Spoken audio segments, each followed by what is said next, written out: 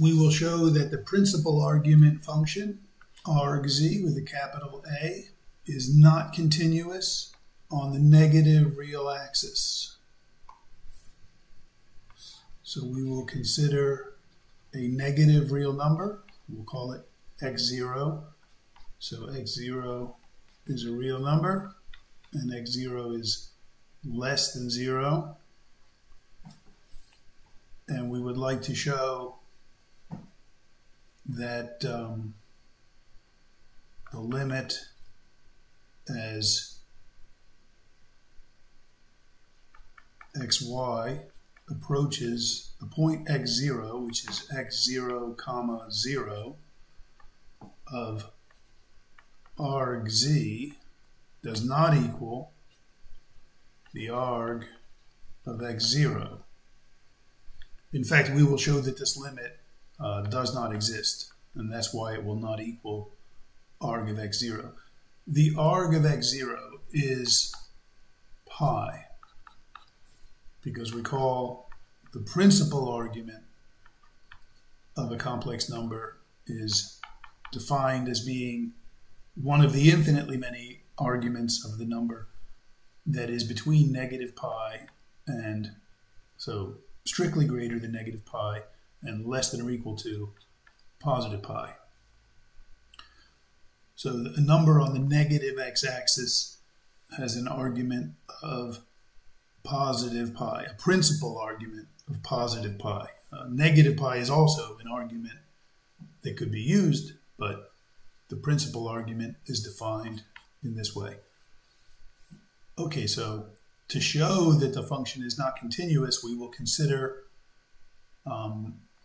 two different paths.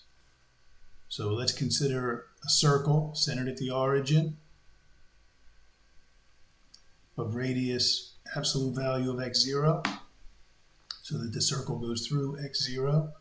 And let's consider a point xy headed towards our point x0 comma 0 along the upper half of the circle, and then another path along the lower half.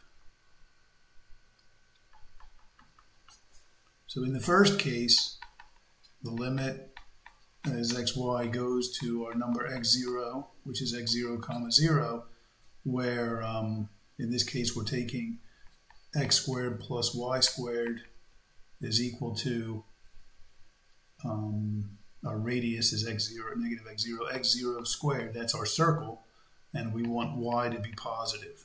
So that describes our path. Path 1. We're on a circle centered at the origin with radius absolute value of x0, and we want the point xy to have a positive y coordinate, and we want to look at the arg of the z, which is x plus iy. So the argument associated with the point xy. And that limit, as the argument of such a point here is going to be very close to pi, and then as the point moves closer and closer to the negative real axis, we are going to get pi for our limit. Now path 2 is going to give us a different answer. So we're going to still take our point on the circle, but now we're going to take the y coordinate to be negative, so we're in the lower half plane. And for such a point, the argument is negative.